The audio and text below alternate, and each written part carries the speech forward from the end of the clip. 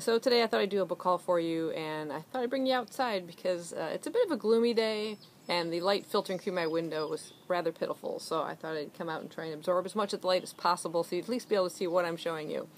So just to have about 5 books, I just want to go ahead and share with you guys that I picked up. First one's just a manga. This is Ajin Demi-Human Volume 9, which is really hard to see on the cover. I don't know why they did it like that. This is by Gaman Sakurai, and it's this particular volume. It's basically demi-humans versus humans, but also there's another group of demi-humans that are more evil. Demi-humans being beings that cannot die. It's a lot of action, battle scenes. To show you a quick, there's lots of gunfights and other weird things that the demi-humans can do. It's like a creature that they can kind of generate from their bodies. Just a super cool series, really skinny, really quick reads. I think it might be ending soon. I'm not really. This is some kind of thing here reaches a conclusion in this volume, whether it means just this arc of a storyline or the series entirely. I don't know if it's ending here or not, but I'll find out. Next is a book I found actually on the return shelves at Barnes & Noble, and I kept looking at it, going back to it during the day, and I'm thinking, I've never read that, and I kind of would like to read it. So rather than let it go back to the publisher, pulled it off the shelf, and that is Invasion of the Body Snatchers by Jack Finney. This is the 60th anniversary edition. Classic science fiction novel. Never read it. Seen the movie, I don't know, years and years and years ago. We almost say decades ago. But yeah, never really thought about the fact that there could be a volume, a book behind it. So I'll just go ahead and read the synopsis in case of those of you who are not familiar with it, or it's been as long as it has been for me. On a quiet fall evening in the peaceful town of Mill Valley, California, Dr. Miles Bennell discovers an insidious, horrifying plot. Subtly, almost imperceptibly, alien life forms are taking over the bodies and minds of his neighbors, friends, families, and the woman he loves, and the entire world as he knows it. First published in 1955, this thrilling classic about the ultimate alien invasion and the triumph of human spirit over an invisible enemy has inspired multiple film adaptations, and entertained readers for decades. This beautifully updated edition features original artwork by Hugo Award-winning illustrator John Piccaccio, and a new foreword by New York Times bestselling author and thriller mastermind Dean Koontz. Actually, I did not look to see that there were illustrations. Unless they mean just on the cover.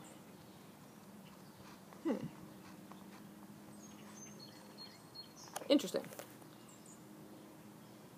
Okay. Original artwork. Must just mean the cover, because there's no illustrations or anything within the book.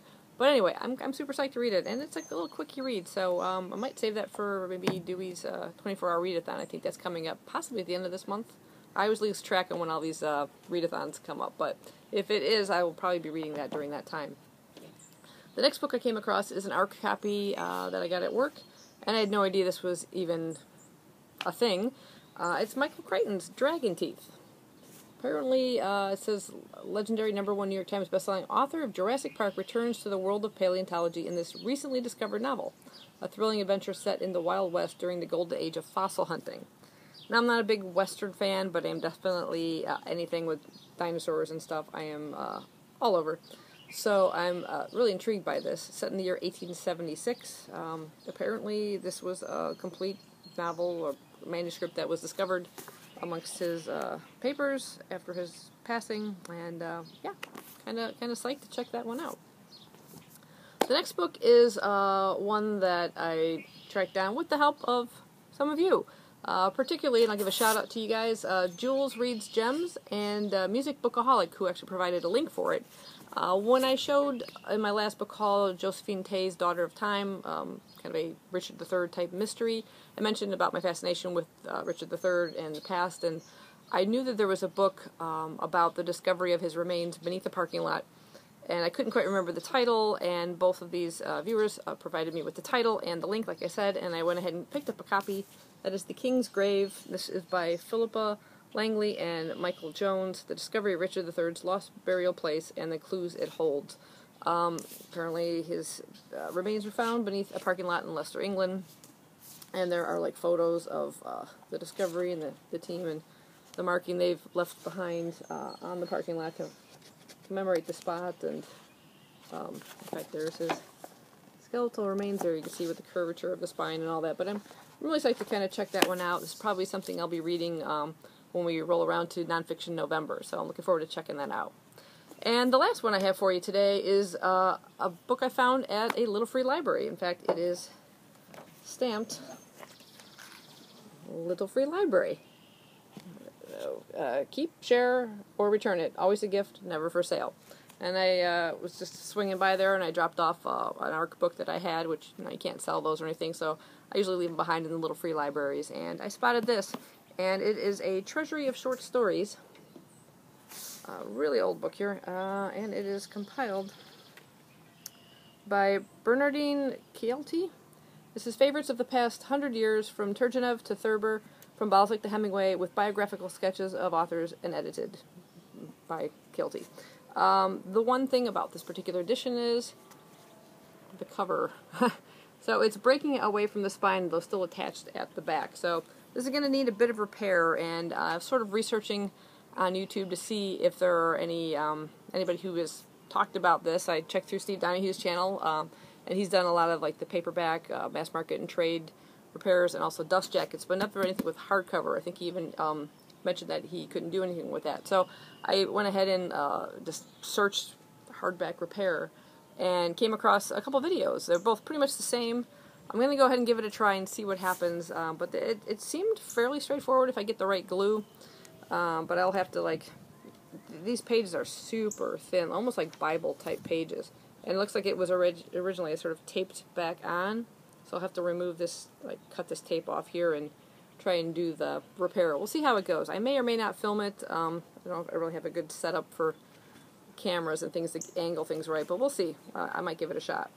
But just to give you an idea of some of the contents here, we have Turgenev, Tolstoy, Chekhov, Flaubert, Hans Christian Andersen. These are like the 19th century. So it has like 19th century European and American, and then going forward it has the same thing like into the 20th century. And it's split again between European and American. We have Robert Louis Stevenson, Sir Arthur Conan Doyle, Rudyard Kipling, Joseph Conrad, Edgar Allan Poe, Stephen Crane, O. Henry, Henry James, Edith Wharton.